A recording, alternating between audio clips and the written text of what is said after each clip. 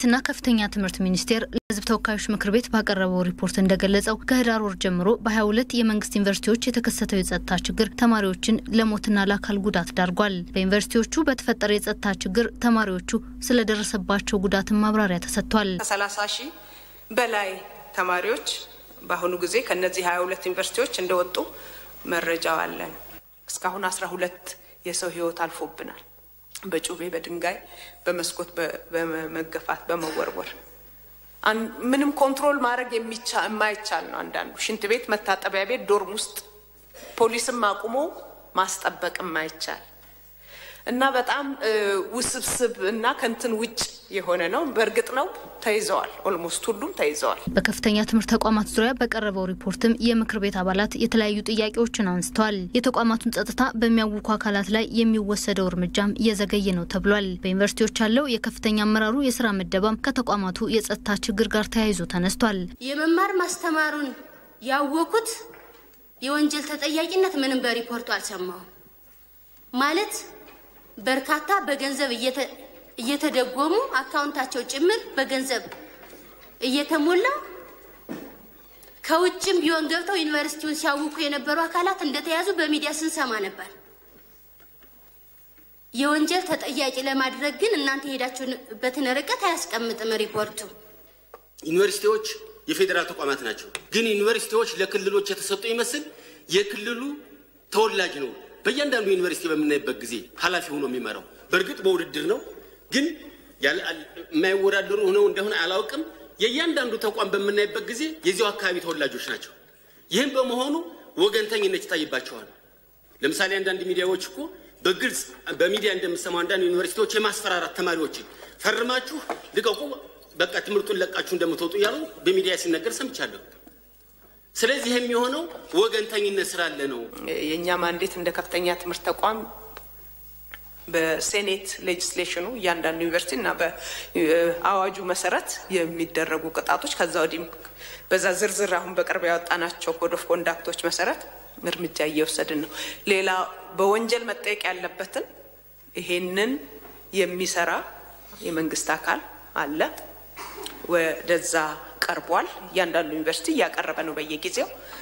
እንግዲህ ምርመራ የራሱ ሂደት መረጃ ማስረጃ የማፈላለግ ሂደት ስላለው ያ የወሰደው ጊዜ ነው ብለን ነው ምናምነው።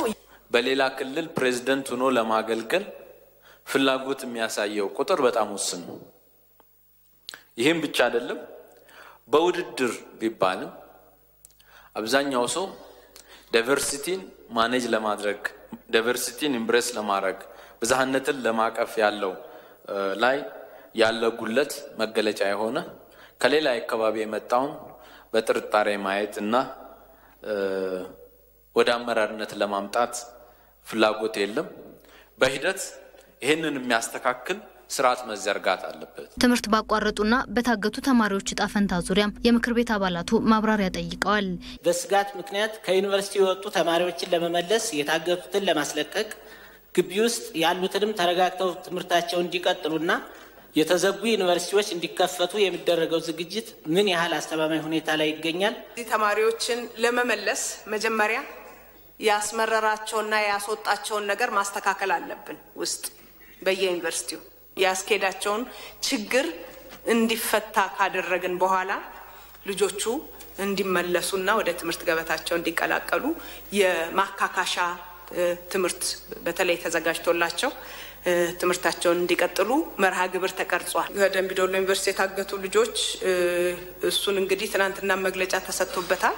እየተሰራ ነው ያለው። ሚኒስቴር መስሪያ ቤቱም የዚህ አካል ነው፣ የቲሙ አካል ነው። ቦታው ድረስ በመሄድ ምርመራ እየተካሄደ ነው ያለው፣ ሂደት ላይ ነው ያለው። ስለዚህ ለልጆቹ ደህንነት ሲባል በጣም በቅርቡ የምርመራ ውጤቱ ይጠናቀቃል ብለን ተስፋ እናደርጋለን። ብዙ ፍንጮች ስላሉ እሱን ብዙ ባልገባበት ይቅርታ ጠይቃለሁ። የከፍተኛ ትምህርት ተቋም ተማሪዎች ብዝሃነትን ማስተናገድ እንዲችሉ ብሎም ታሪካቸውን እንዲያውቁ በሚል የተዘጋጀው የታሪክ ሞጁል ጉዳይም በምክር ቤቱ ውሎ ከተነሱት ውስጥ ነው። የታሪክ ትምህርት ድሮ ይሰጥ ነበር። አሁን ደግሞ ካለው የፖለቲካ ሁኔታ ከዚህ ከብሔርም አንፃር አለመግባባቶች እየተፈጠሩ ቢያንስ ኢትዮጵያን ታሪካቸውን ወይም ደግሞ ሀገራቸውን ከማወቅ አንፃር ልጆቻችን ላይ የሚደረገው እውቀትን ከማስተላለፍ ወይም ሀገራዊ ስሜትን ከመገንባት አንፃር የሚታዩ ችግሮች አሉና ይሄ ችግር ተጠንቶ የሆነ ቡድን ተቋቁሞ ስራ ላይ ነበር። አሁን ምን ላይ ደርሷል? የጋራ እሴቶቻችንን የሚያሳይ የታሪክ ትምህርት ሲማሩ አልቆዩም ተማሪዎቹ።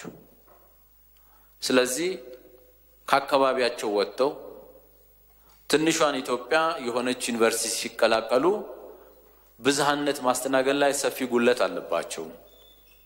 የታሪክ ትምህርት መስጠት ይገባናል ብለን ስራ ጀምረናል። የታሪክ ትምህርቱን ለመስጠት የተዘጋጀው ሞጁልም የራሱ የሆነ ክፍተት እንዳለበት አይተናል። ይሄንን ግን በከፍተኛ ጥንቃቄ ለሞጁል አዘጋጆች ወይ ለአርታዎች ብቻ ሳይሆን በትምህርት ሚኒስትሯ ደረጃ እየታየ እየተገመገመ የሚሄድ ስራ እየተሰራ ይገኛል። በመጨረሻም በዩኒቨርሲቲዎች የተፈጠረው የጸጥታ ችግር ከፍተኛ ጉዳት ሳያስከትል ለመቆጣጠር የተሄደበትን ርቀት ቋሚ ኮሚቴው በጥሩ አፈጻጸም ገምግሞታል። በዚህ ሂደትም በኢትዮጵያዊ ባህልና ወግ በተለያዩ ክልሎች ኃላፊነታቸውን ለተወጡ የተለያዩ የህብረተሰብ ክፍሎች ምስጋና ቀርቧል።